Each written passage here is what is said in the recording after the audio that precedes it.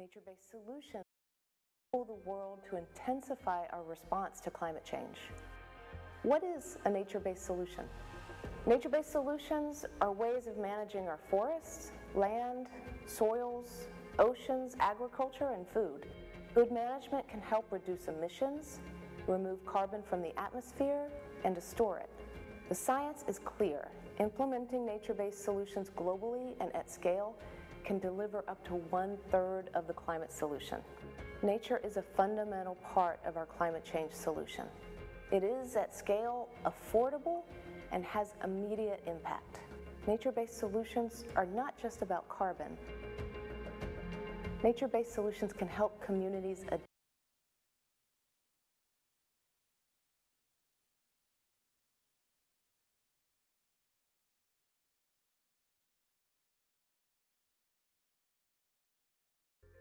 The Climate Action Summit is a golden opportunity to unlock the potential of nature. What outcomes on nature-based solutions do we need from the Climate Action Summit? First, we need to recognize the value of nature for climate mitigation and resilience and its multiple socio-economic and environmental benefits. Second, we need to give a powerful signal to increase ambitions on nature-based solutions in nationally determined contributions, national adaptation plans, long-term strategies, and investments. Third, we need to launch a concrete plan to follow up on all of these political commitments. What have we heard from partners and proponents? Nature-based solutions are effective. Nature-based solutions are grounded on interventions happening on forests, land, food, agriculture, and oceans. They involve and benefit more than 7 billion people. The nature-based solutions proposition for the Climate Action Summit builds on inputs from all sectors of society. We have received more than 140 inputs from government, civil society, NGOs, academia, the private sector, and international organizations. And these are evidence of the action that's already happening across the globe. These are the tangible examples of what can be scaled up in the future, and this is just the beginning. Achieving the full potential from nature-based solutions involves all of us. Look around you. The momentum for nature-based solutions is growing. Thank you to everyone who has contributed so far. The potential is here and is real. It is clear that great potential requires action at a great scale. The time has come for nature-based solutions to be scaled up where it matters, everywhere.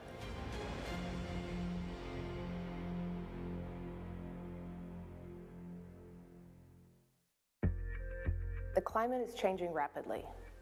Climate change poses an existential threat to all countries and all people.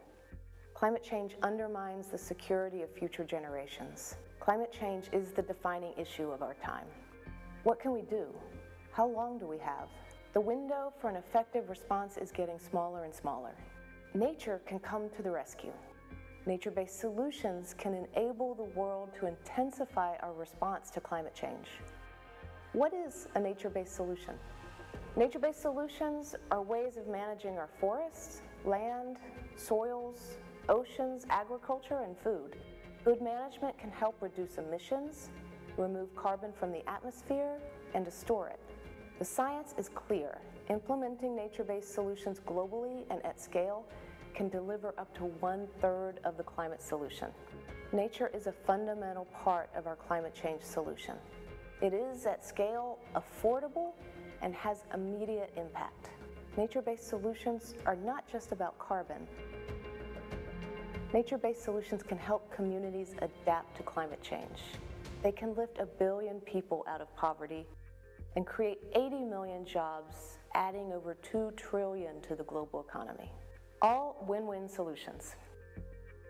The Climate Action Summit is a golden opportunity to unlock the potential of nature. What outcomes on nature-based solutions do we need from the Climate Action Summit? First, we need to recognize the value of nature for climate mitigation and resilience and its multiple socio-economic and environmental benefits. Second, we need to give a powerful signal to increase ambitions on nature-based solutions in nationally determined contributions, national adaptation plans, long-term strategies, and investments. Third, we need to launch a concrete plan to follow up on all of these political commitments. What have we heard from partners and proponents? Nature-based solutions are effective. Nature-based solutions are grounded on interventions happening on forests, land, food, agriculture, and oceans. They involve and benefit more than 7 billion people. The nature-based solutions proposition for the climate action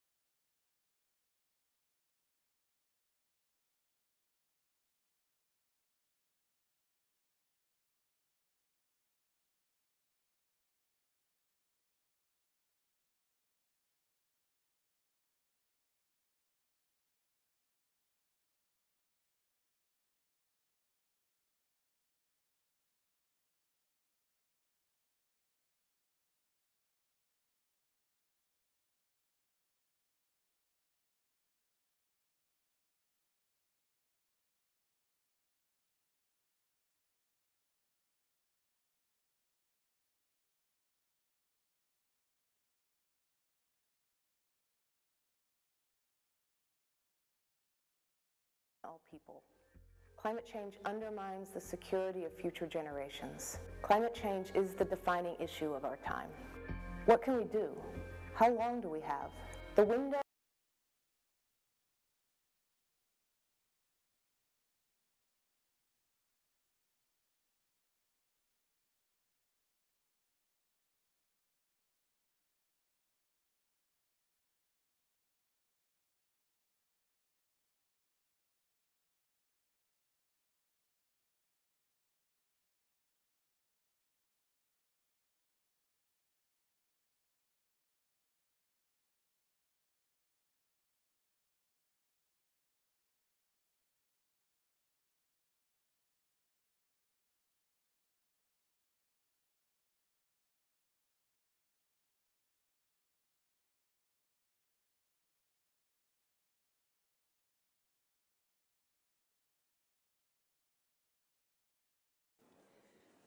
Good evening. We're just about to start. If you could find your seat, please.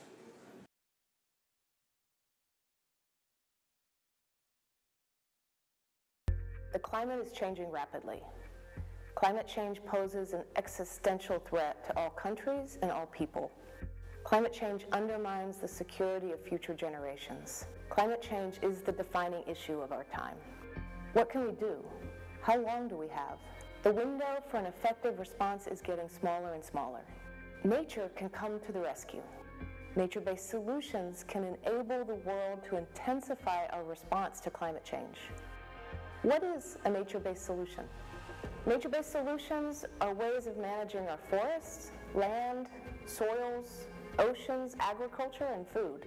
Good management can help reduce emissions, remove carbon from the atmosphere, and to store it. The science is clear.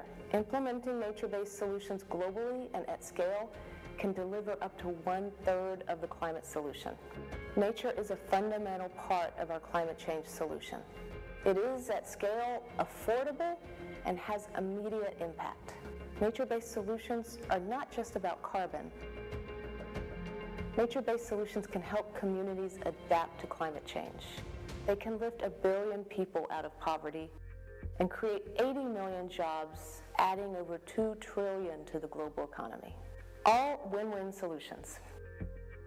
The Climate Action Summit is a golden opportunity to unlock the potential of nature. What outcomes on nature-based solutions do we need from the Climate Action Summit? First, we need to recognize the value of nature for climate mitigation and resilience and its multiple socioeconomic and environmental benefits. Second, we need to give a powerful signal to increase ambitions on nature-based solutions in nationally determined contributions, national adaptation plans, long-term strategies, and investments. Third, we need to launch a concrete plan to follow up on all of these political commitments. What have we heard from partners and proponents? Nature-based solutions are effective. Nature-based solutions are grounded on interventions happening on forests, land, food, agriculture, and oceans. They involve and benefit more than 7 billion people. The nature-based solutions proposition for the Climate Action Summit builds on inputs from all sectors of society. We have received more than 140 inputs from government, civil society, NGOs, academia, the private sector, and international organizations. And these are evidence of the action that's already happening across the globe. These are the tangible examples of what can be scaled up in the future, and this is just the beginning. Achieving the full potential from nature-based solutions involves all of us. Look around you. The momentum for nature-based solutions is growing. Thank you to everyone who has contributed so far. The potential is here and is real. It is clear that great potential requires action at a great scale. The time has come for nature-based solutions to be scaled up where it matters, everywhere.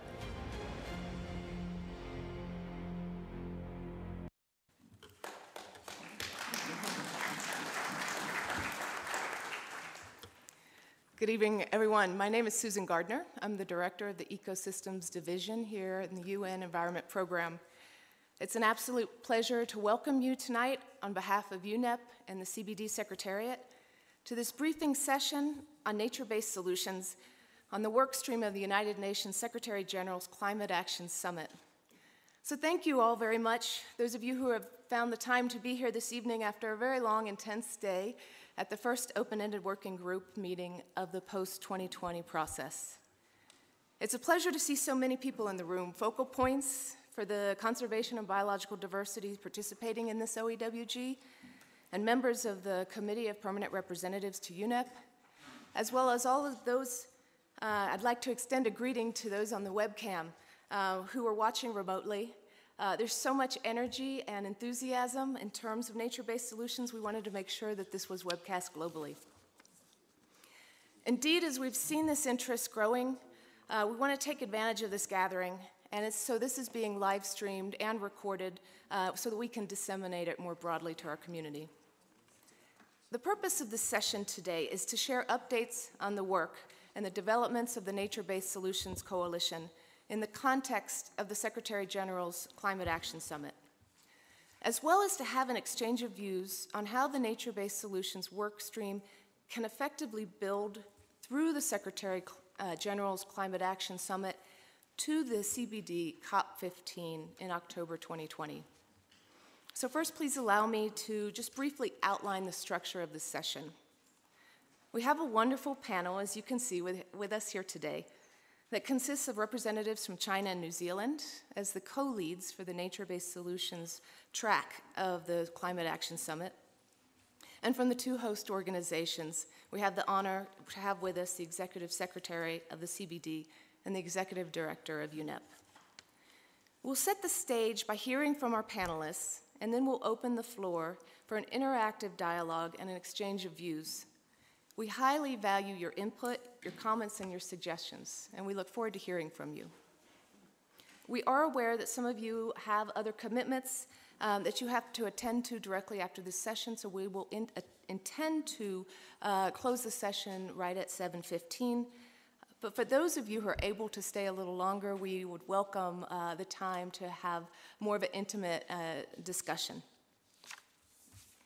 So let me set the stage by sharing with you some of the background on the Climate Action Summit and how far we've come on nature-based solutions in this process so far today. You'll hear more about this as well from the panelists. But as you know, the Secretary General is convening the Climate Action Summit on the 23rd of September this year to mobilize political and economic actors at the highest levels. The summit will aim to boost ambition and accelerate actions to implement the Paris Agreement goals, and to demonstrate transformative economic actions in support of these goals. In preparation for the summit, and in order to ensure transformative outcomes from the summit, the Secretary General has identified 9 independent action areas which the coalitions have been established around these areas. One of these is nature-based solutions, and this coalition is co-led by China and New Zealand and supported by UNEP, the CBD, and David Navarro. It's been such a pleasure to work with this impressive group, and I can personally just say I'd like to take this opportunity to express my sincere gratitude for all of the work, the leadership, the collaborative spirit, and the guidance that the co-lead countries, our facilitators, and the many partners have contributed in joining this process. So just as a bit of background, there was an open call for contributions to the Nature-Based Solutions workstream over a short period of time, and it generated over 180 initiatives and good practices that provide an excellent illustration of the energy that there is and the critical mass of actions and evidence that nature-based solutions are real. They're ready to be scaled up and to meet the climate and biodiversity challenges that we're facing today. Building on the inputs that we received through this process, a nature-based solutions manifesto has emerged, and you'll hear more about this from the co-leads. You can find the manifesto online at the Nature-Based Solutions web platform hosted on the UNEP website, and as well as there are copies in the back of the room for you that are here in the room. So now it's my pleasure to give the floor to the panelists. I'd like to invite Mr. Shuhong Kui, Director General of the Department for Nature and Ecology Conservation of the Ministry of Ecology and Environment, and Mrs. Rosemary Patterson, the Director of Environmental Division, Ministry of Foreign Affairs and Trade, representing the Nature-Based Solutions co-leads from the countries of China and New Zealand, who have provided remarkable leadership to this process. Mr. Kui, you have the floor, please.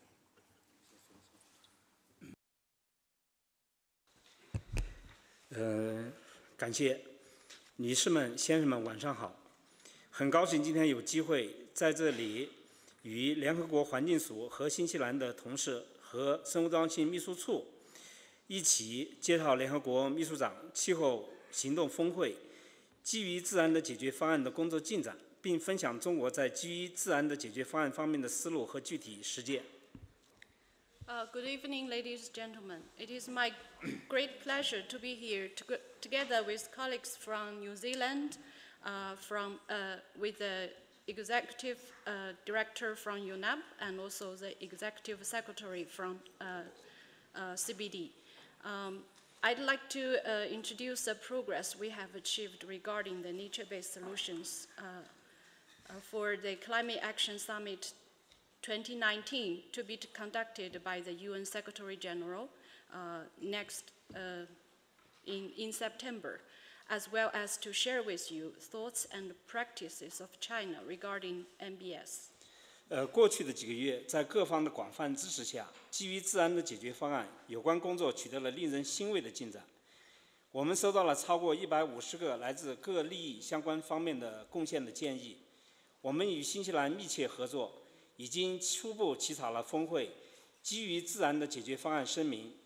一会儿 ，Rosemary 女士将向大家做介绍。我们特别感谢联合国环境署等机构提供技术支持。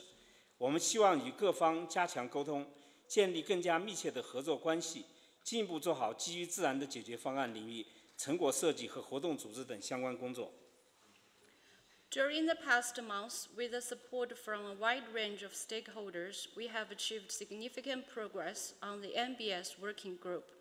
We have received more than 150 contributions from different stakeholders, and we have worked closely with New Zealand on the drafting of NBS manifesto. And my colleague Rosemary will give an introduction about this manifesto later. We sincerely express our appreciation to UNEP and others for providing technical support to us, and we hope to continue this work with the support from all of you to improve the organizing and pursue to a good outcome. 在这里，我把参与基于自然的解决方案工作的一些体会与大家分享一下。基于自然的解决方案提供了联合国气候变化与生物多样性公约 协同增效的机遇。 Here, I'd like to share some of my feelings about a nature-based solution with all of you. First of all, I think that nature-based solutions provides a very good opportunity to form the synergy between climate change and biodiversity conservation. 基于自然的解决方案所强调的对生态系统的保护、可持续管理和修复，对适应和减缓气候变化具有积极意义，同时也对保护生物多样性发挥重要作用。So NBS plays a very important role both to deal with climate change and also the biodiversity conservation. They are embedded interlinkages between these two. 这个中国将致力于实施好基于自然解决的方案，并与国际社会共同分享这些经验。人与自然是生命的共同体，人类必须尊重自然、顺应自然、保护自然，坚持人与自然和谐共生。这些都是中国在实践中所领悟到的经验。China would like to do its best to implement the nature-based solutions. And we would also like to cooperate with the international community to learn the successful experiences and also to share China's experience in this field. For China, we think that human and nature, in fact, form a life community, and we should respect nature, follow the rules of nature, and also protect nature. 我想重点分享一下中国划定并严守生态保护红线的有关经验。中国已经初步建立了就地保护体系，在全国共有各级别的自然保护区2750个，总面积为147万平方公里，其中自然保护区陆地面积为142万平方公里，占陆地国土面积的15%。但是还有许多生态功能重要、生态脆弱的区域没有受到有效的保护。Here I'd like to share some of China's experience. I would like to talk a little bit about the drawing of ecological redlining in China. In China, we have already implemented the in-situ conservation system with 2,750 protected nature reserves of various types and levels, covering a total area of 1.47 million square kilometers, which accounting for 14.86% of the land area of China. However, there are still many areas with important ecological functions or ecologically fragile regions that haven't been effectively protected. 为了解决这些保护不充分的问题，中国提出通过划定生态保护红线，吸收基于自然解决方案的思路，将全国生态功能最重要、生态环境最敏感的区域保护起来，提升生态系统固碳功能，为减缓气候变化、维护生物多样性保护提供保障。However, realizing that still many areas with important ecological function or ecologically fragile region haven't been effectively protected, China adopts a method of ecological redlining, taking into account the concept of nature-based solutions, which aims to enhance the carbon sequestration function of ecosystem, mitigate climate change, and conserve biodiversity.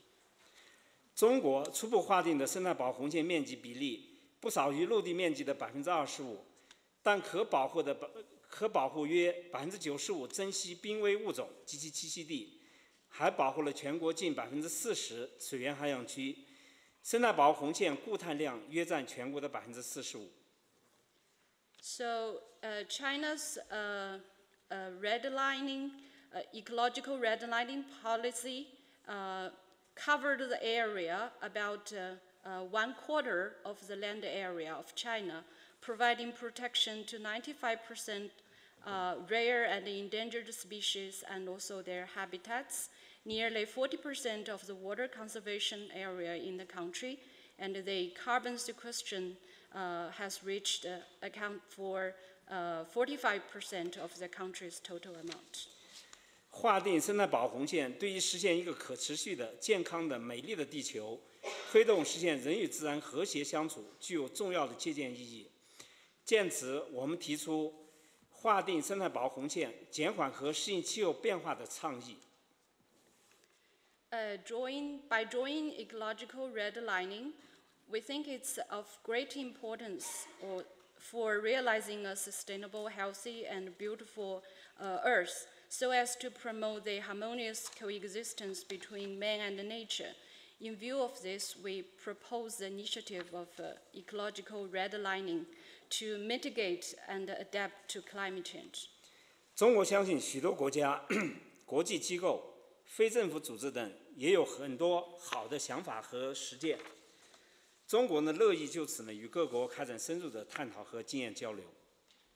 China believes that many countries, international organizations, and non-governmental organizations are also have their specific ideas and practices, and China is more willing to carry out discussions and cooperation and exchange of ideas with these stakeholders in this regard.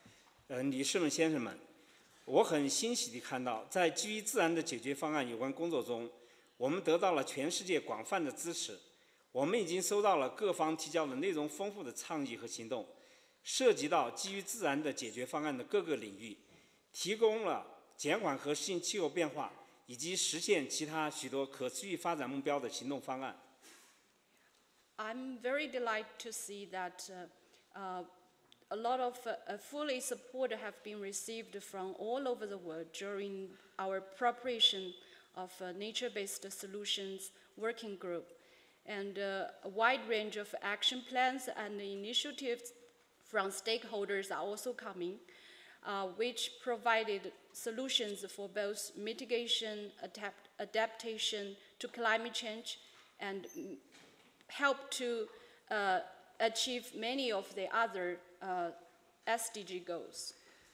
希望大家能够一如既往地大力支持基于自然的解决方案，以及共同牵头方的工作。我们应该抓住气候行动峰会这一重要的机遇，重新认识我们利用基于自然的解决方案应对全球挑战，推动生物多样性保护的潜力，为建设一个清洁美丽的世界，构建人类命运共同体做出更大的贡献。谢谢大家。We sincerely wish all of you, with your strong support and sustained support to nature-based solutions, we should take this opportunity to readdress the potential that nature-based solutions contributes to address global challenges as well as biodiversity conservation, and work together to build a clean and beautiful world, build a shared community for all mankind. Thank you.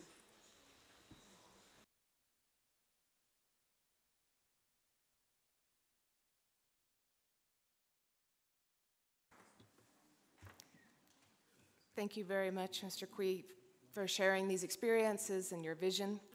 I'd like to now turn to Ms. Patterson from New Zealand, please. Thank you very much, Susan, and good evening, colleagues. Can I say it's been an absolute honour to work with China and other coalition members, as well as UNEP and the CBD, to assist the Secretary-General in preparing for his Climate Action Summit. Nature-based solutions for climate change are something New Zealand has a strong focus on, and we look forward to working with many of you here to further this agenda. Nature has been too long overlooked in climate action. When it comes to nature, the world is doing too much of the wrong things and not enough of the right things. The way humans live with nature will play a fundamental role in our ability to shift the world to a low emissions future. As you've already heard tonight, when we started the NBS work, China and New Zealand issued a call for proposals and got a flood of responses. There were plenty of examples of great ideas that could be scaled up and of massive efforts already being made. Looking at the richness of the proposals, we came up with a manifesto that describes nature-based solutions for climate and why they matter so much, not just for the climate, but also for biodiversity, for sustainable livelihoods, for fresh water and for food security. New Zealand and China are sending the manifesto and letter to all of your countries to seek your support. We have proposed a commitment that we are asking countries, subnational entities and corporations to sign up to, and it's a simple commitment, to unlock the full potential of nature in climate action. So how can you do that? The manifesto has lots of suggestions. First, you can put nature in your plans. That means putting nature-based solutions in climate and development plans, whether nationally determined contributions, 2030 targets, long-term low emissions development strategies, adaptation plans, city plans, or company business plans. If nature-based solutions are written in plans, they're more likely to be implemented. And because putting them in plans sends a market and political signal, they're more likely to attract investment. Secondly, we can unlock nature's full potential by enhancing international and regional cooperation on nature-based solutions, including where there are synergies with other issues, and particularly with a view to delivering the SDGs. High environmental integrity is really important in this area. Thirdly, we can generate shifts in national and international finance that value nature properly. This can be about ensuring that investment doesn't promote deforestation or other damaging practices. It includes green finance and promoting green supply chains. And fourthly, we can scale up nature-based solutions in some key sectors: forests and terrestrial ecosystems, oceans and freshwater, food systems and agriculture, and through enhancing nature's systemic role in development. And we can ensure that people are supported through the transitions to a sustainable low-emissions future, including people in rural environments. So, what the Secretary-General wants to know for the 23rd of September is, what signals will you be able to give? As we've been working on nature-based solutions, it became clear that there need to be systemic approaches so that many actions working together add up to systemic improvement. In forests and landscapes, the system's response includes preventing deforestation, enhancing protections, restoration of ecosystems. In agriculture and food, that means investment in science, production processes, greening the supply chain, dealing with food loss and waste. In oceans, that includes planting mangroves, protecting coral reefs, and strengthening the resilience of fisheries and aquaculture. We've been thinking about the barriers to systemic approaches and the tools needed to unlock nature's potential, including investment, measurement, and science. After all, if you can't measure it, you can't manage it. And when we looked at the 158 proposals, we came to realize an important couple of issues. Firstly, we know that there are countries who would like to include nature in their plans, but are unsure how to do so. So we're asking countries to tell us if that's the case, and we aim to link them up with assistance. Secondly, it became clear that the summit cannot be a once-only platform for nature-based solutions. So we're looking at a legacy that takes forward the issue and the proposals we've received, giving them platforms for showcasing and experience sharing. We invite interested countries, organisations and companies to take leadership on this. And thirdly, we think there may be interest in establishing a group of friends of nature-based solutions to take the agenda forward. So we're asking for indications of interest in discussing the idea further. Nature may currently be an overlooked piece of climate action, but its strength is that every person has a relationship with nature. It resonates with every country and every national or cultural worldview. In my country, we have the concept of kaitiakitanga, which is recognised in law and describes the guardianship responsibility of humans towards the natural world of which they are part. You will each have your own relationship with nature, your own worldview of the role it plays in your life. And so we believe that the message of nature-based solutions will reach beyond the UN to people around the world. So the message is, don't ring-fence nature. It's not something that should be excluded from climate action, but something to place at the heart of it. Thank you very much.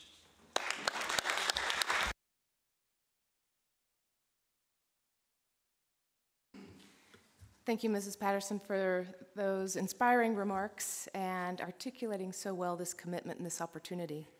It's now my pleasure to give the floor to Ms. Inger Anderson, UNEP Executive Director. Please. Thank you very much, and allow me first to thank the two co-facilitators, China and New Zealand, who've done an absolutely stellar job in shepherding through what is a complex and multi-dimensional process with many interests and with a great degree of enthusiasm.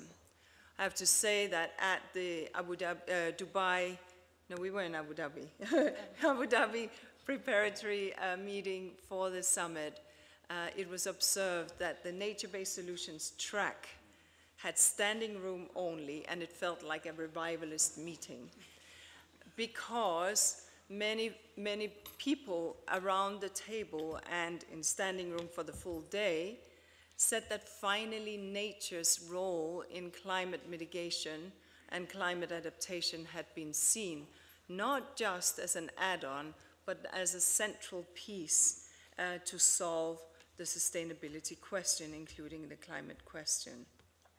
We are facing these challenges that we all know, and the 2020 year will be, as we refer to it at times, a super year. Why? It is, of course, the year when the 2020 framework comes into effect, but it is also the year when the Paris Accord goes into effect. Many other things happen too that year, including the two COPs, the World Conservation Congress and the Portugal Oceans Conference.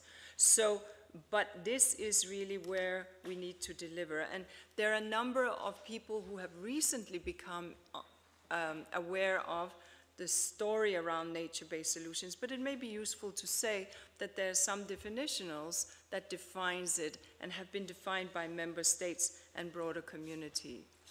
In the IUCN, a resolution was passed in 2016 by member states.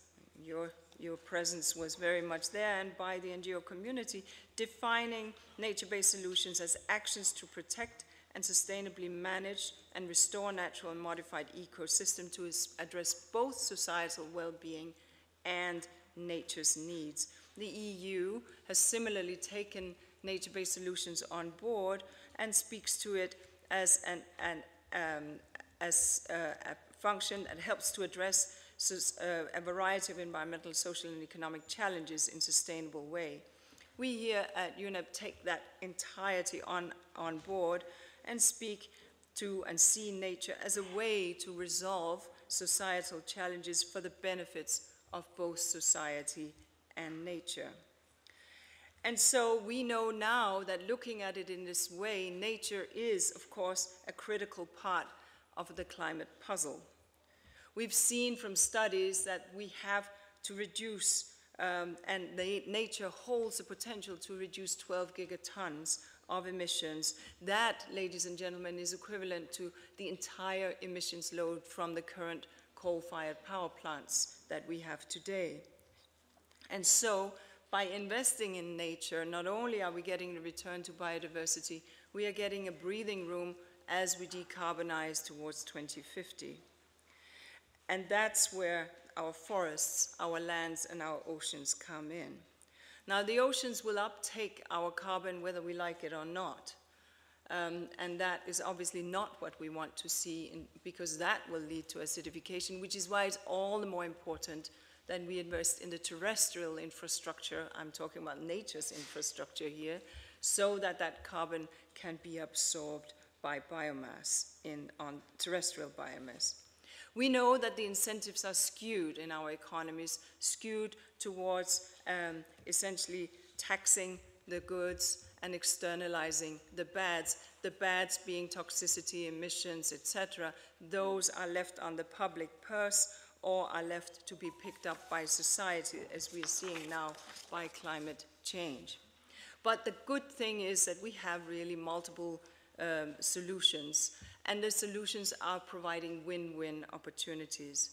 So let me try to give texture to what nature-based solutions could look like. Let's talk about land.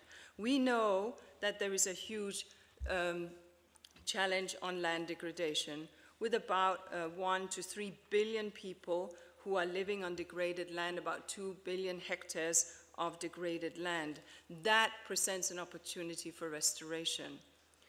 And as some of us are packing our bags to go to the 3rd Rio Convention's COP that will take place in India early September, it becomes very important. That is a convention that has underlined land degradation neutrality. And so not only do we see nature-based solution as a win for biodiversity, a win for climate change, it is most certainly also a win for the Desertification Convention.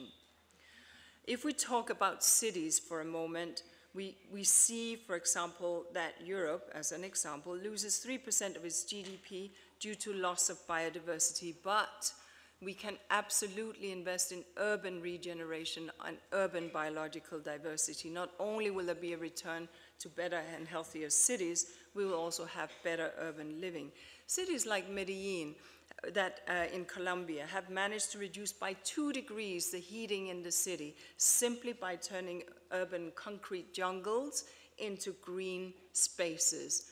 Those 2 degrees make for more livable, more friendly, and, so crime statistics tell us, safer cities. Let's talk about energy. Clearly, we are aware that as the climate is heating, we are seeing greater investments. I will not go into renewables. I just want to focus on cooling as an example. We are seeing ever greater investments in air conditioning and cooling. And we can project into 2050 with the rising temperatures that cooling investments will go up and that we will have a cooling stock that is massive.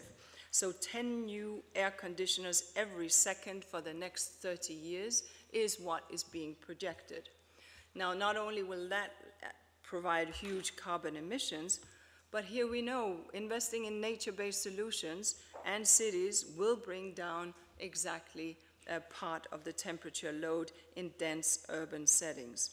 And of course, my second to last example here, resilience. We know that our coastal forests, our sand dunes, our coral reefs, our estuaries, our waterways, our wetlands, and our peatlands, and obviously our tropical forests and our other temperate forests are part of the solution to a changing climate, to intensive storms. And economics tells us that investing in nature's infrastructure is 2 to 5 times cheaper than investing in hard infrastructure, in engineered infrastructure. And finally, on health. Each year, about 12.6 million people die from air pollution. But when we turn green spaces, turn urban spaces or degraded spaces into green spaces, that leads to the natural absorption of what we do, of dust, and natural calming of the environment and better living conditions. Not only that, it also improves our mental health, our well-being, our happiness, and with mobility and walking in green, we also reduce cardiovascular and diabetes. So there are so many wins that we can get from investing in nature, so that's why we absolutely need to think about nature-based solutions. And it's these multiple wins that weaves through the transboundary, the integrated opportunity that nature-based solutions get. Because when we get nature right, we also have the opportunity of getting climate right, to getting transboundary species right, to getting biodiversity right, and to getting land degradation and desertification right. And we can twist this around so that the economic drivers drive us in the right direction as opposed to in the wrong direction. We have seen plenty of examples from that. And this will also provide for an integrated narrative, not just between amongst the 8 biodiversity-related multilateral environment agreements, but beyond, into the chemical agreements and certainly into climate change. And that will demonstrate that nature-based solutions is part of a multilateral package that works. I stop here. Thank you.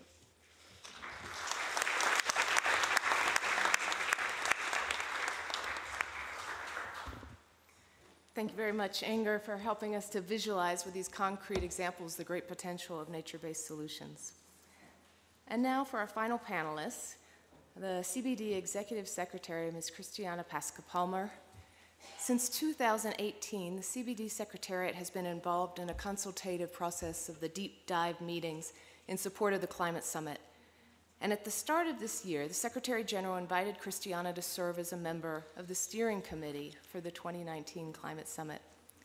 The CBD's work in generating a better understanding of the importance of the nature-based solutions in the context of the climate agenda has been extremely constructive.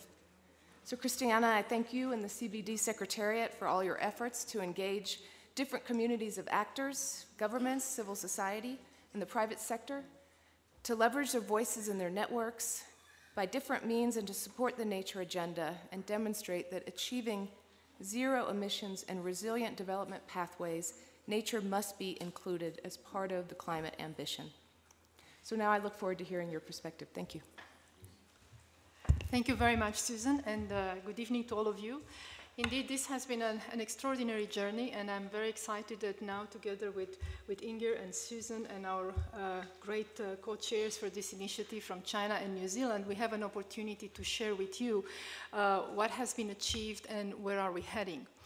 I was asked to actually answer the question of how the nature-based solution work can contribute to our post-2020 process and indeed the process of developing this global post-2020 global biodiversity framework culminating in Kunming in China next year. And I think it contributes in multiple ways, and I would try to build on what Inger was also mentioning in terms of very concrete examples. But let me start by, I think, one of what I consider a very impactful contribution, and that's the fact that the climate community now is awakening, is recognizing, it's giving value and voice to nature as one of the low-hanging fruits in trying to address the climate crisis. And indeed, studies indicate that about 30% of the CO2 emission reductions would come from nature if we do it right.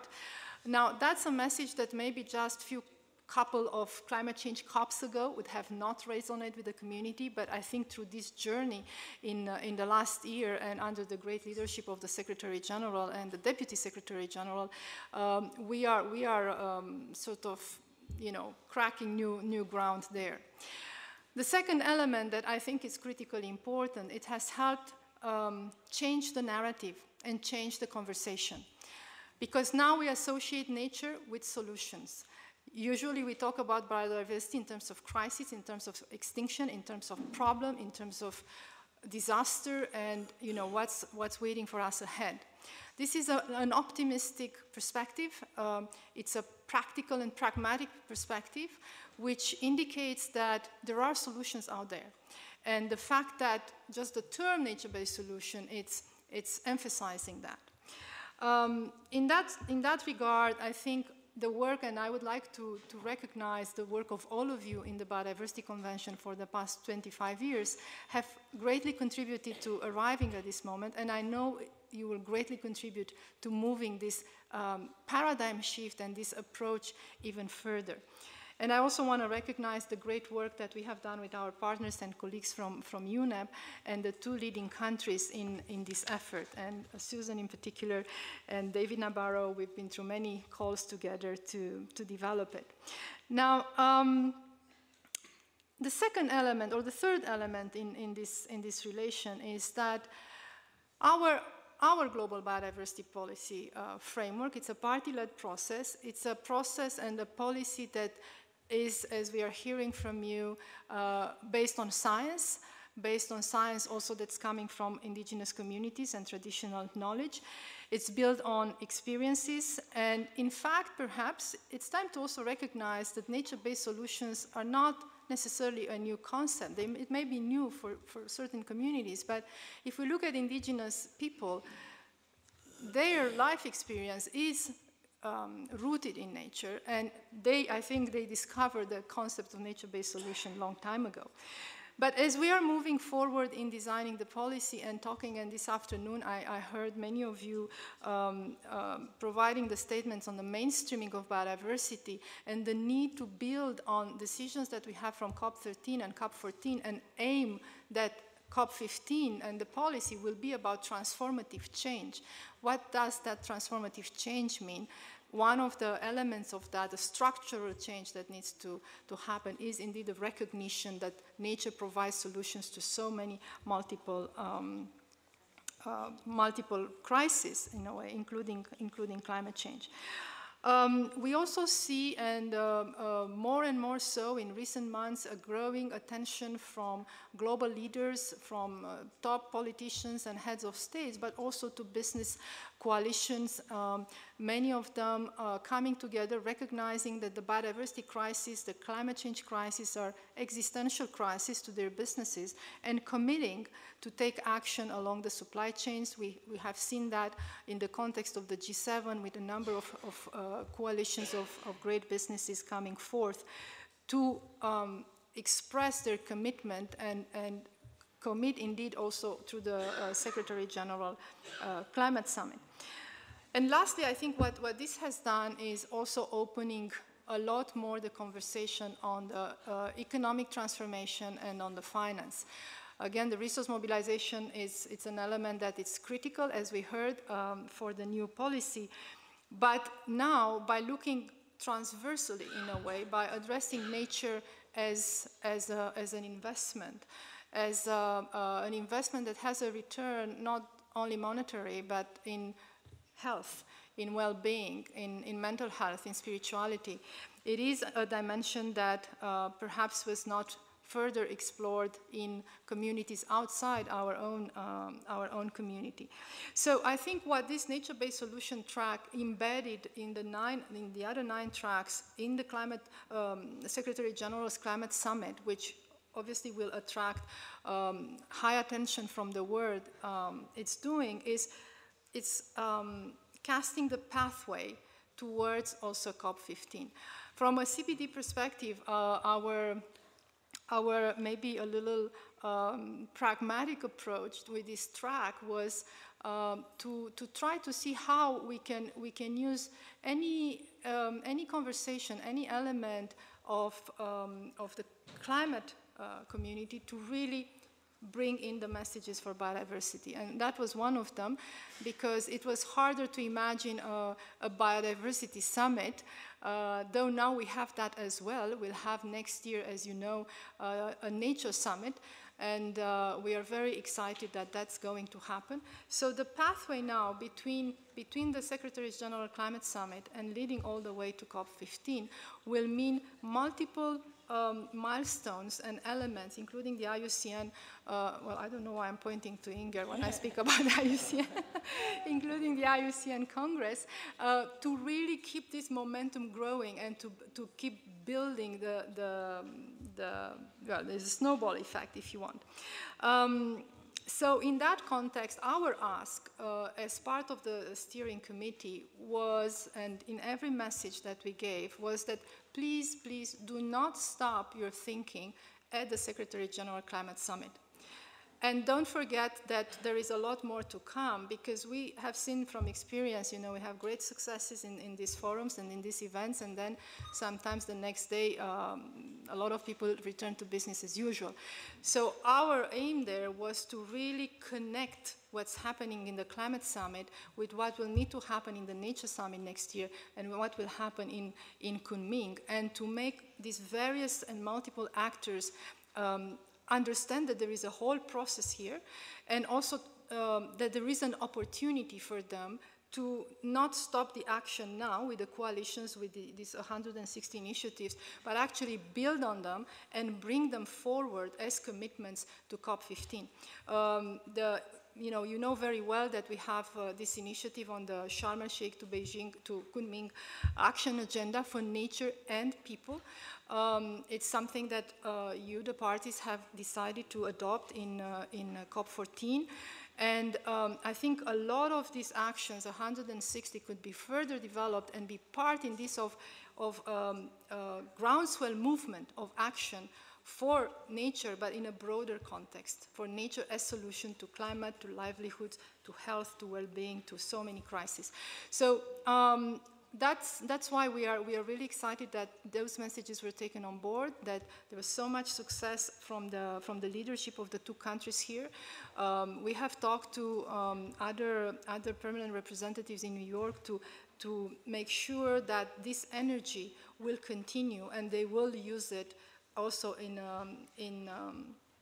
to help the Nature Summit next year to be a great success and evidently to arrive at COP15 with an agenda, with a policy that is transformative, that is ambitious, and that can, in real time and in real practice, help us address some of the crises that we are facing.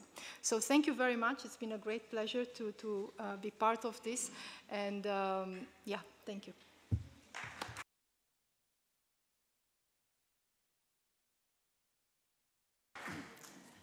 Thank you, Christiana, for helping to lead the way. So we recognize now that there's some of our panelists and some of you that need to step out now for other commitments. And so please feel free to do that. Before we end, I just want to have one more round of appreciation for all of our panelists, and then we'll go into discussions.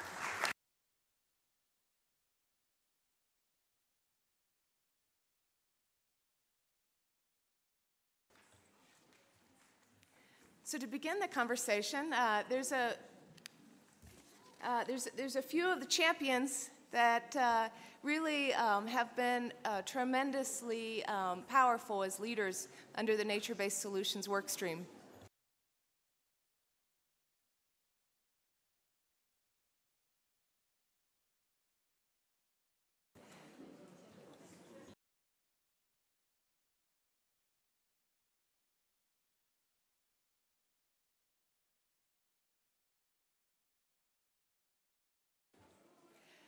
And so for our, it's my honor to give the floor to one of the great champions for nature-based solutions, Costa Rica. Thank you very much. Please stay in the room. I come very often to this room, and I never saw so many people here, so I am very happy to participate in this panel, which is very important. Allow me first to thank you for inviting me to be part of this panel, and thank you to China and New Zealand for the inspired words. And it seems that nature-based solutions is becoming the queen of the environment and the queen of nature. So I am happy with that because we are talking about biodiversity and nature solutions for a long time, but it never has the opportunity to be the queen of the nature and the environment. And I am happy to participate in this forum. It has become apparent over the last few years that nature-based solutions are critical for climate change mitigation and adaptation, and not only for climate change. We need to see more in a big picture, which is also to include pollution, chemicals and waste, desertification, biodiversity loss, and for everything that we do every day, we need nature-based solutions are critical. For example, when you see the IPCC 1.5-degree report from 2018, it stated very clearly that we are running out of time, and we all know that we are running out of time. To avoid dangerous climate change, we must peak emissions by 2020, bring emissions to zero by about 2050, and then generate negative emissions until the end of the century if we want to stay below 1.5 degrees of warming. And we only have a carbon budget equivalent to about 12 years of emissions and current levels within which to achieve this global decarbonization process. We are in a climate emergency, in a climate crisis. So to have any chance of ensuring a climate-safe future, we must eliminate fossil fuels, and we must do quickly as possible. But that is not enough in our perspective. is not enough. We must also protect and restore ecosystem. We must do that. This is because why? There are vast carbon stocks in ecosystems. In fact, there is far more carbon in terrestrial ecosystems, for example, 2,000 gigatons, than there is currently in the atmosphere, about 800 gigatons. Forests alone store more than carbon 860 gigatons than is currently in the atmosphere, and more carbon than there is known coal and oil reserves. So even if we eliminate fossil fuels, we will still face dangerous climate change. If we do not protect ecosystem carbon stocks, we are failing in our goals. Another point that I would like to raise is we also need to harness the huge potential of ecological restoration to draw down carbon out of the atmosphere. We have cleared or degraded ecosystem around the world, but ecological restoration can remove huge amounts of carbon from the atmosphere. For example, it could be maybe 40% of more of annual carbon emissions can be removed by ecosystem conservation. And one question, so where do we begin? This is the question. The top priority is to ensure the protection of our primary ecosystem, for example, primary forests, but also grassland, wetlands, etc. So primary forests are the priority because they contain far more carbon than degraded forests. They also contain most biodiversity, much more than in degraded forests. Carbon stock in primary forests are also the fastest, the safest, because primary forests and other primary ecosystems are more stable. They are more resistant to change and more resilient when we change does occur. The reason carbon stocks are the largest and the safest in primary forests is precisely because primary forests still retain all of their biodiversity. In other words, one of the points that I want to raise is, in other words, biodiversity and ecosystem are fundamentally linked with climate change mitigation. Next, we should rely on ecological restoration of degraded forests as much as possible. Allowing a degraded forest to recover provides the best and fastest way to maximize both carbon and also biodiversity. Third, we should allow forests to regenerate where it has been cleared. If the forest can regenerate naturally without active intervention of humans, that is the cheapest and most efficient solution that nature can give to us. So in cases, for example, the active restoration is very important. And natural regeneration is preferable that only, to plant trees because it's more integrated in the ecosystem. And I am coming to the last to say, what is Costa Rica doing? Costa Rica has launched a decarbonization plan relying on wind and geothermal energy. We are 100% a country which is using renewable energy. And I think other countries need to follow this example from a very small country to use their own nature-based solutions, mountains and rivers, to provide a solution for the communities that are living there and they are agree to use the resource in a sustainable manner to get economical and also to reach the protection of the environment. And another point that Costa Rica is doing is the protection and creating new parks and protected areas. we have many examples in Costa Rica where protected areas are key for our carbon production. And one of the things that Costa Rica we complain is that we are getting very low prices in our carbon tax. So we need to be paid more for our carbon tax. Ecological restoration, allowing degraded forests to recover and allowing forests to regenerate where it has been cleared. One of the examples of Costa Rica is that Costa Rica went from 25 forests covered in years 80. It was half of the cover of the land was without forest, and we triple. We come to 50% cover today, and our target is to have a set of goal of 60% forest covered by 2030. Costa Rica is doing this part through a payment for ecosystem services.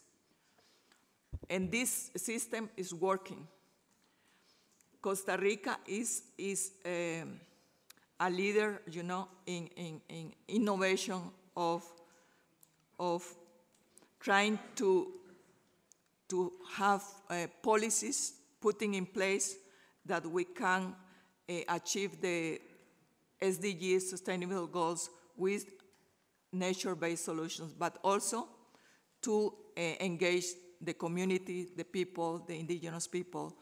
All people who are living in Costa Rica are very aware about how we need to protect the environment to get also economical benefit and to develop as a country. Thank you.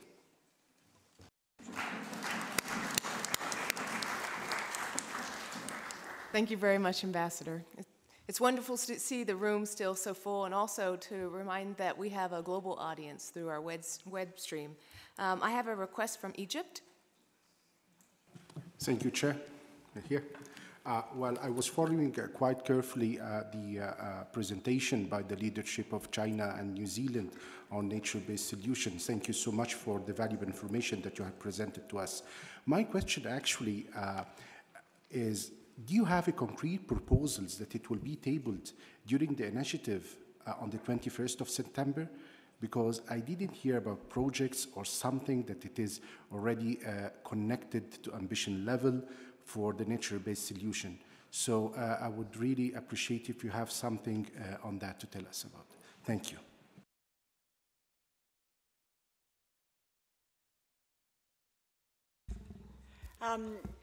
So as I said, we've produced a manifesto, which is really the invitation for various countries to produce proposals for the climate summit.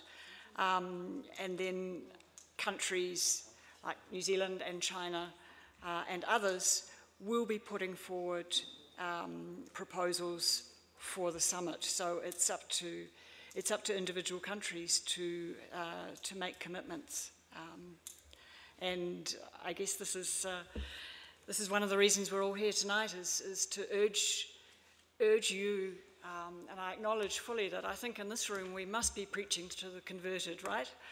To urge you to take the call back to your countries to join that commitment and bring ideas to the table on the 23rd of September, but also to remember that that's just a beginning.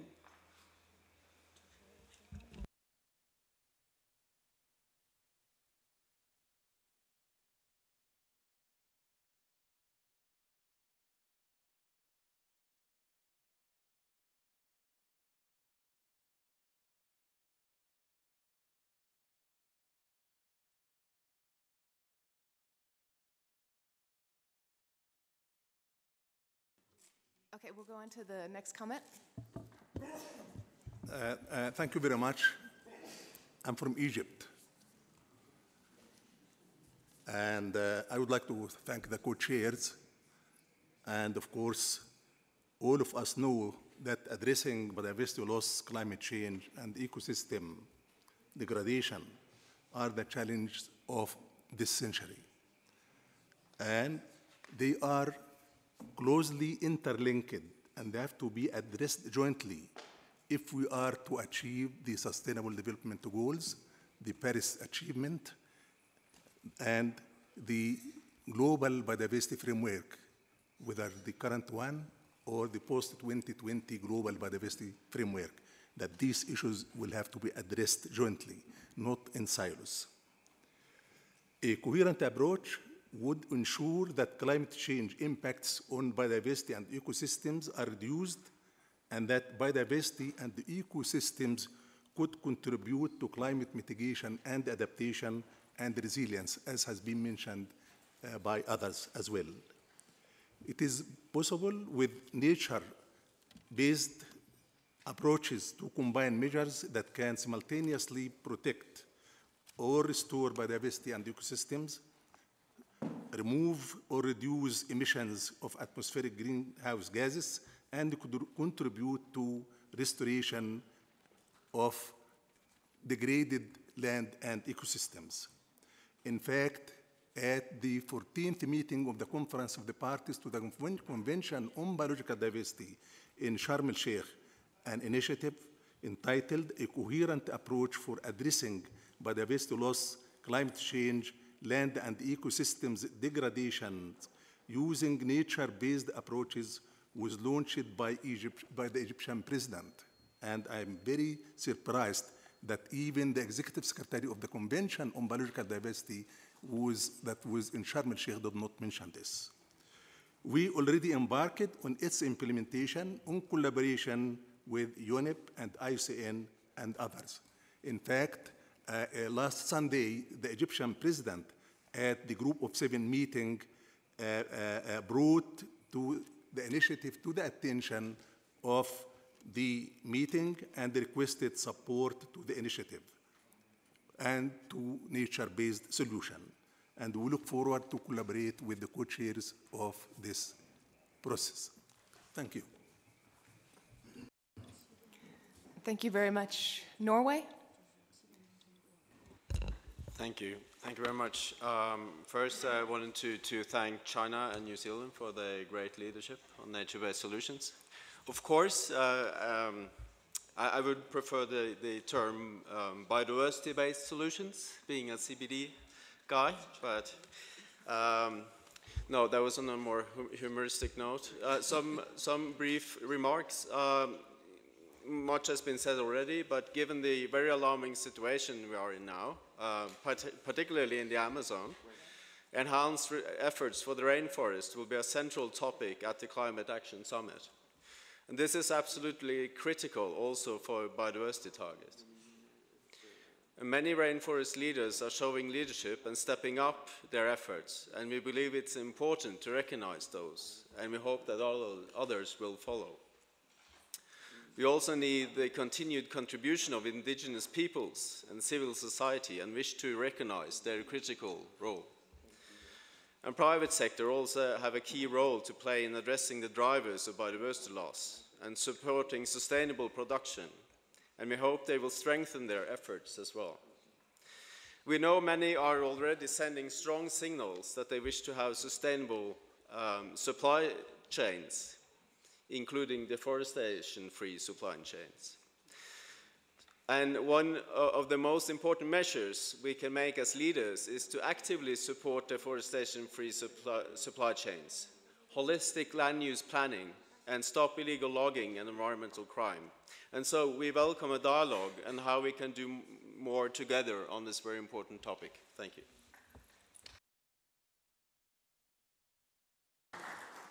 Thank you. I saw Pakistan and then IUCN. Thank you very much. And thank you for giving me the floor. I'd just like to take the opportunity to share with our colleagues an ambitious initiative that the Ministry of Climate Change of Pakistan has taken and is actively working on it. But first of all, I would like to congratulate you for organizing this event. And before further ado, I want to reiterate that Pakistan welcomes UN Secretary General's initiative to convene the Climate Action Summit in September 2019 in New York. And Pakistan supports all the efforts in this regard.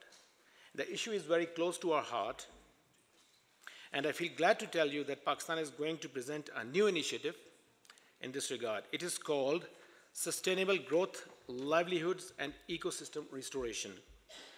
The initiative draws on the concept of ownership, financial contribution, adaptation, and reconfiguration of the economic growth model that reduces reliance on fossil fuels while overcoming environmental degradation.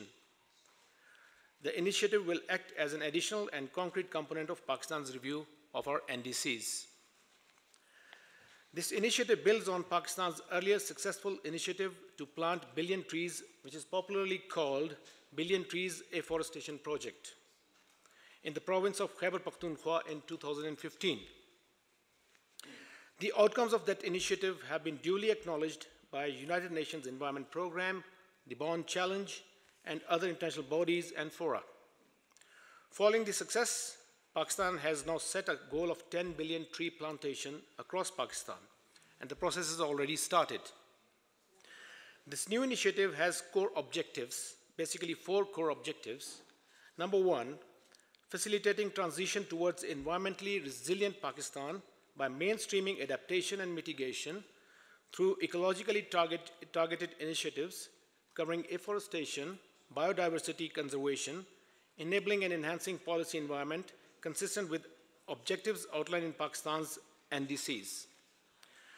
Number 2, integrating economic policy, growth and poverty alleviation with efforts at reducing emissions, increasing sink capacity and enhancing resilience within and across forestry, agriculture, oceans, and food systems, including through biodiversity, conservation, leveraging supply chains and technology.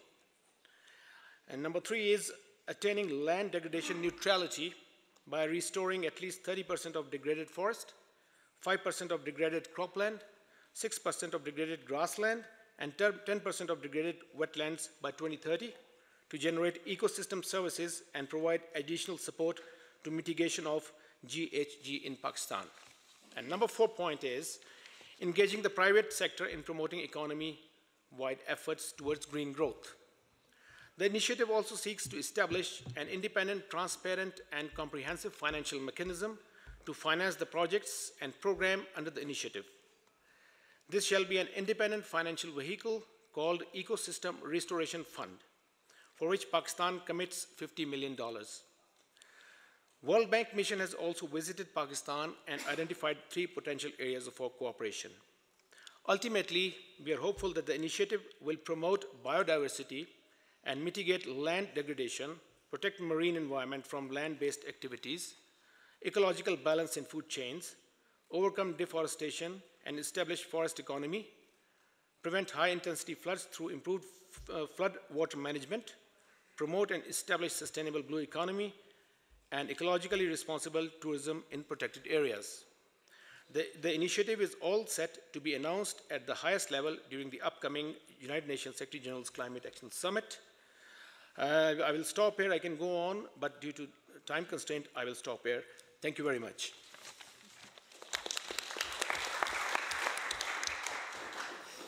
Thank you very much, Pakistan. Given the time, I would propose that we have the IUCN and then the EU, and maybe just take, well, there's a lot of interest. We'll just take maybe 1 or 2 more before having some opportunity for closing statements from China and New Zealand, but we can also continue to have conversations even without the microphones. So IUCN and then EU.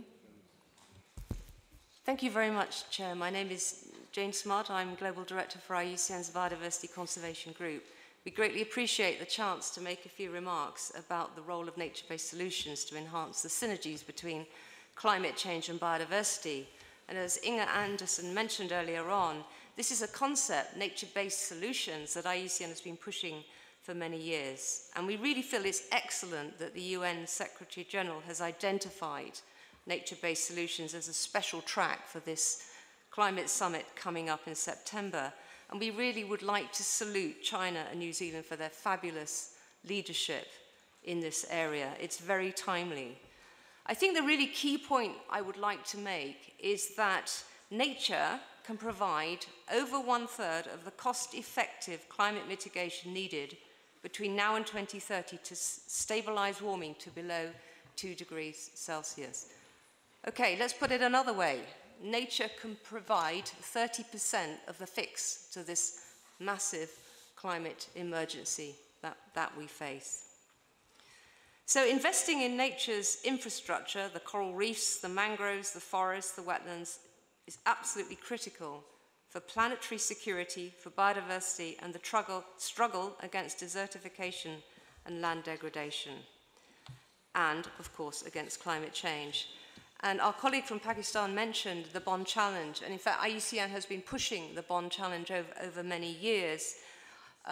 Countries are pledging to restore areas, and so far pledges have been made for 170 million hectares of degraded and deforested land. And I'm really pleased to say that now these pledges are going from words into action. And I think with the adoption of the UN Decade for Ecosystem Restoration, we're going to see a great scaling up of this action. So it's all very timely, and I thank all those partners we've been working with for their fantastic leadership in this area. We've really appreciated the commitments that everybody's making. So as I think many of you will know, some countries have already included nature-based solutions targets in their NDCs. For instance, and Costa Rica mentioned several of those, and it was great to hear those examples from Costa Rica. And the point I want to make, of course, and it has been made, but I want to emphasize it. These commitments can deliver on the biodiversity targets as well. So if you map across to the Aichi targets, you can see that countries are hitting their Aichi target goals, if you like. They're meeting their Aichi targets at the same time as they're addressing the climate emergency. So now I think we need to ramp this up, and much more needs to be done. A recent analysis by IUCN showed, for instance, that although 77% of NDCs submitted to date contain reference to forests, only 20% include quantifiable targets. You know, I think we can do more in this area, and you know, the co-chairs are offering to help everybody do that. Another point, of course, and I already mentioned this in a way, is nature-based solutions must go beyond forest. I mean, people never mention peatlands enough here. Wetlands, mangroves, coral reefs, they're all important. And such ecosystems are underrepresented in these nationally determined contributions. I love the phrase from New Zealand at the beginning of the session, let's unlock the power, the potential of nature. So I would like to, from the IUCN perspective, also make a call for the biodiversity experts in the room to engage with their climate counterparts before the summit to point out the win-win, if you like, of the importance of including nature-based solutions as part of the planned response to the climate emergency. And this conversation, I think, again shows, and it's really coming out at this meeting, the need for the increased synergies between the CBD and the UNFCCC. And I would add the Desertification Convention to that. And I really wanted to pay tribute, actually, to the government of Egypt, who at COP14 really, I think, got this conversation going in a very big way. I mean, obviously, the degradation of land, land degradation neutrality is a very big issue in Egypt, and therefore to link that to climate and biodiversity is great. But we needed a country to step up and take leadership, and Egypt did that. So thank you very much indeed for that.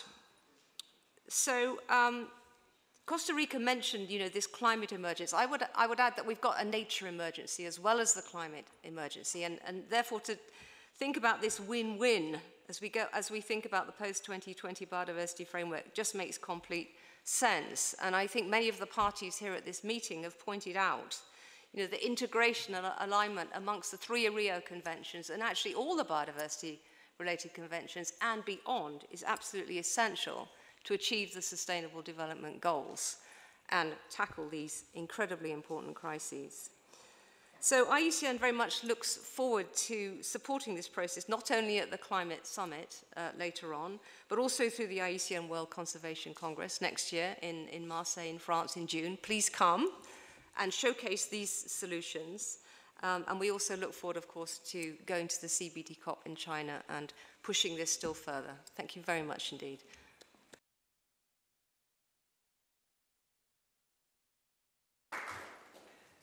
Thank you. I think if we, if the interventions are fairly short, I think we can fit three more. So it would be the EU, Colombia, and then the UK.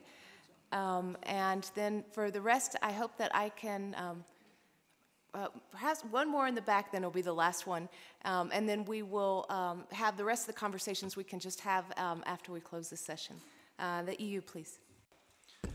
Thank you very much, Susan. Indeed, I will be brief. Just wanted to take the opportunity that this meeting is actually taking place in the headquarters of UNEP, and also that this briefing involves representatives, the permanent representatives. I see there's a lot of colleagues of mine in this room. But let me first thank for organizing it. It's very important to have this update, second in the row, and we have been briefed already in the CPR on the progress, and congratulate the co-leads, China and New Zealand, on their efforts and tremendous work put into the preparation of the summit and this track in particular. I should also recognize that there is a good number of EU member states that are engaged in different tracks of the climate change. So we do support very much the climate summit, as well as the track on the nature-based solutions. I should say that this meeting was very inspiring, and one sense of it is what the Executive Secretary of the CBD said, that we are looking more and more into solutions, and that brings me to linking it to the UNEP mandate that is all about advocacy. So I would like to see that as we talk about the next steps from the summit, UNEP has a very concrete steps and very concrete mandates that it can undertake and taking us further on actually putting the great ideas and solutions into action. Also wanted to say that, as it was referred by the Executive Director in her reference to the EU definition, that the EU is indeed embracing the concept of nature-based solutions.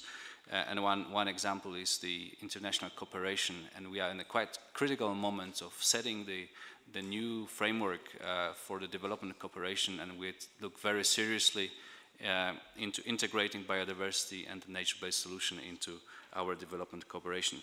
Last thing I really want to say is that, as it was said very pronouncedly by Costa Rica, but also by others, that the importance on protection of existing ecosystems, as well as the restoration. And that was actually IUCN who referred to the decade of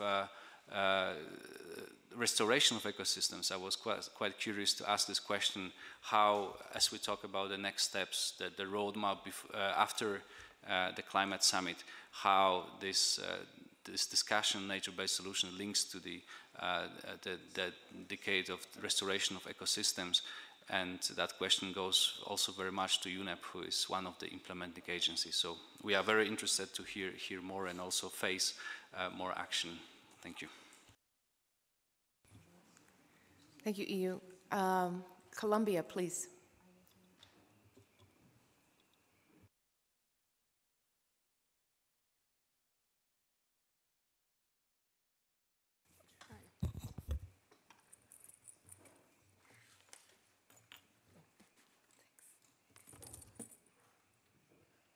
Thank you. Thank you, China and New Zealand, for this wonderful initiative. Definitely your words inspire us. For Colombia, as a mega diverse country, the nature-based solution as an approach to improve the cost effectiveness of field interventions, as well as to strengthening synergies between climate change and biodiversity agendas.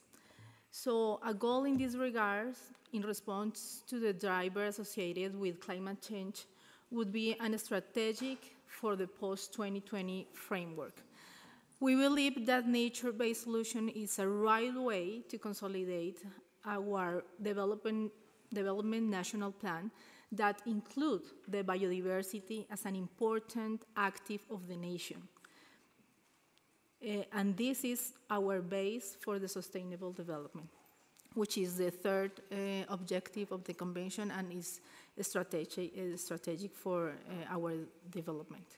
So we are very, very happy to announce that Colombia has joined the initiative of Costa Rica in order to achieve the protection of the 30% of the Earth portion of the planet by 2030 within the framework of the next climate summit at the high level. This commitment will be include our actions on Aichi Target 11 and takes into account not only the declaration of protected areas, but also other measures, conservation, or figures based on areas. It is important to mention that we are trying to consolidate protected areas that already exist through an initiative called Herencia Colombia, Colombian Heritage, where we are working with the different partners. And also we have an important goals on restoration in those areas. So we hope to continue working hard together with all of you and other partners in this path. So thank you so much.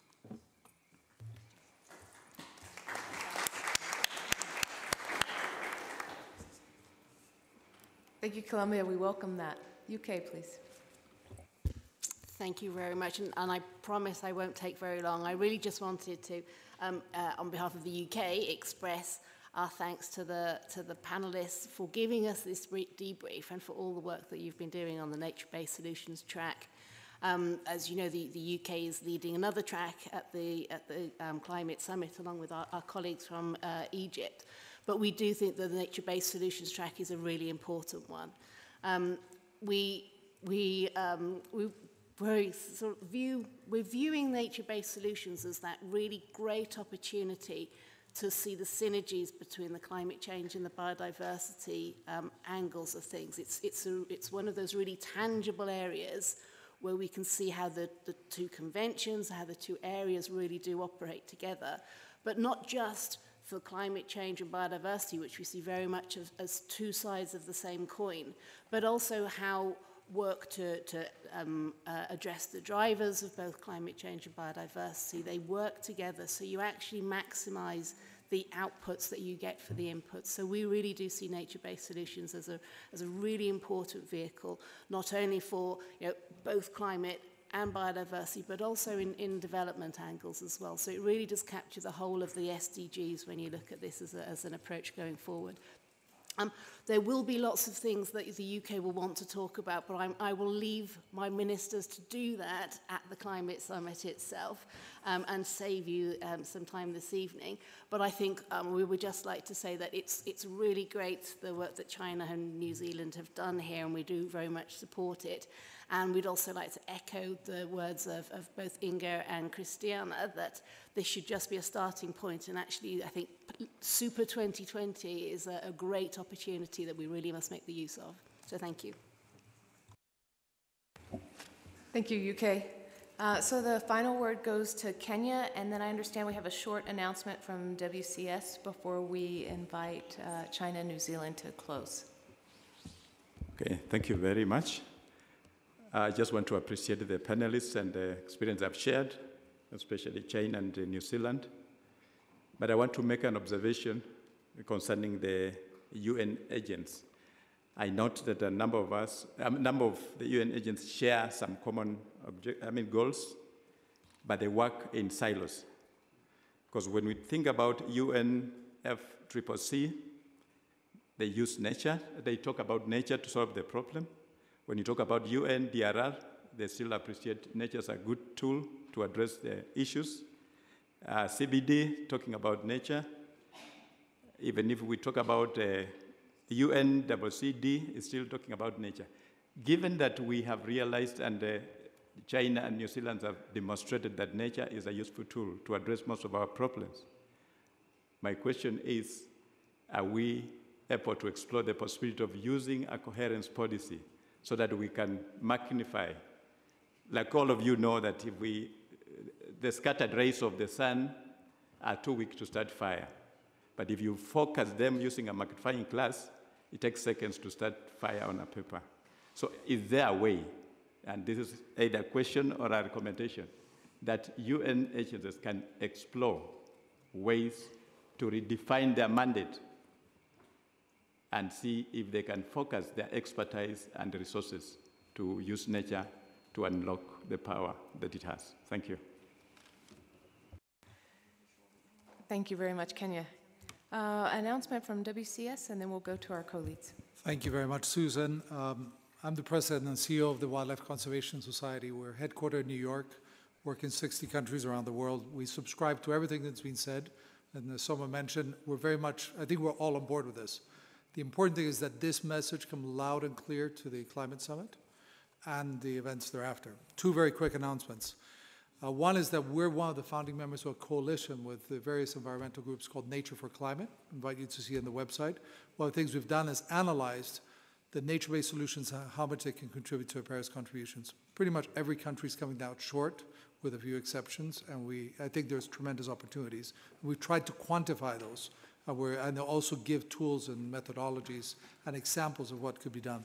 But the second thing is we realized that of those 160 submissions, many of them will not be able to be discussed or presented in the summit itself. So one of the things we're doing is organizing a side event during the UN summit from the 23rd to the 25th called Nature Hub. We're going to convene most of the practitioners around this. And I want to invite everyone here to join us in New York for that event, where we can come and continue this conversation and look at specific examples of implementation and execution. Happy to give you more details. Thank you very much.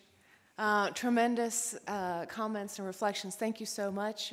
Great questions. Certainly appreciate the issue in terms of breaking down the silos related to nature across the UN agencies and ensuring that we're bringing all our strengths together. I'd like to ask for closing for comments from China and New Zealand.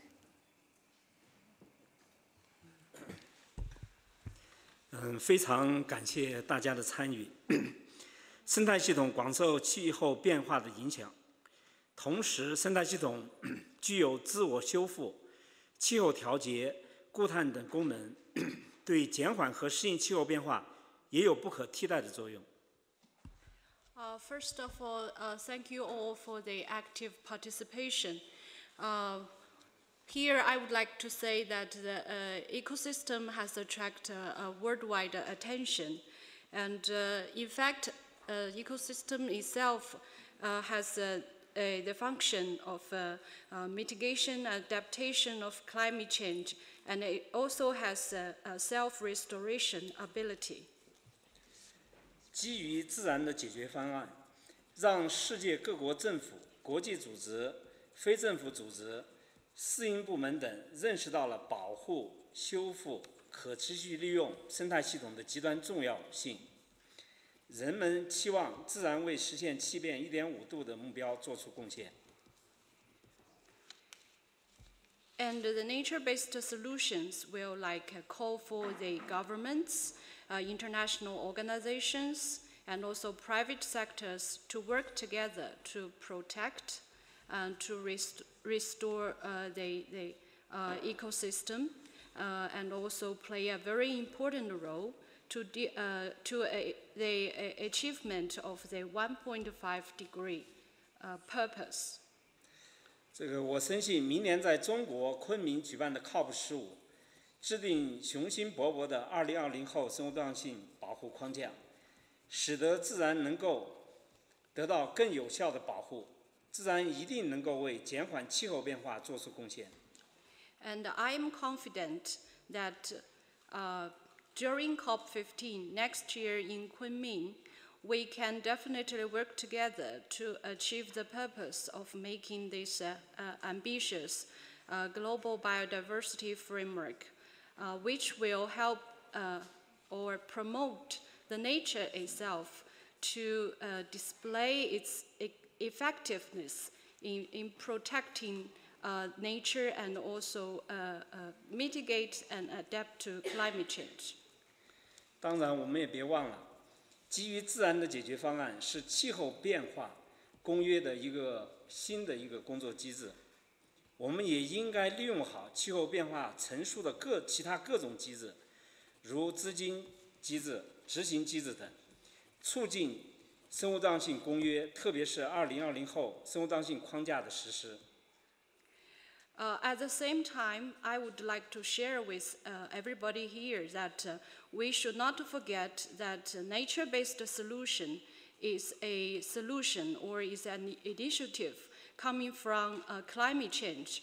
At the same time, besides these nature-based solutions, we should also learn from other good practices and working mechanisms under climate change, such as financial mechanism and also implementation mechanism.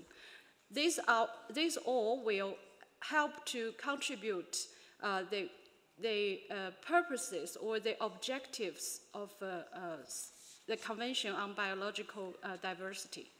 期待与大家在联合国秘书长气候峰会相见，谢谢大家。So I look forward to meeting all of you at the September Climate Summit in New York. Thank you.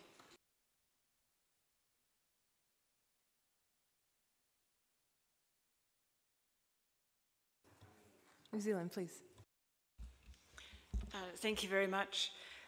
Look, it's been clear, really clear from the discussion tonight that there are lots of ideas and action out there.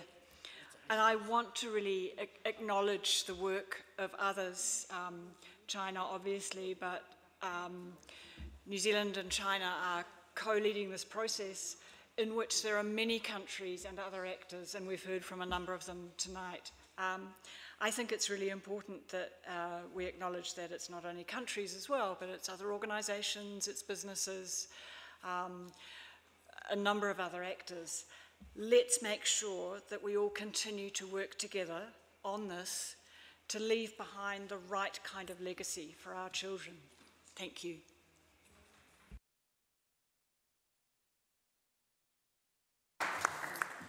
Well, a great appreciation to our panelists, particularly the co-lead countries on this nature-based solutions effort. To all of you, thank you for your comments. We look forward to working with you, as well as those who are joining us through web streaming.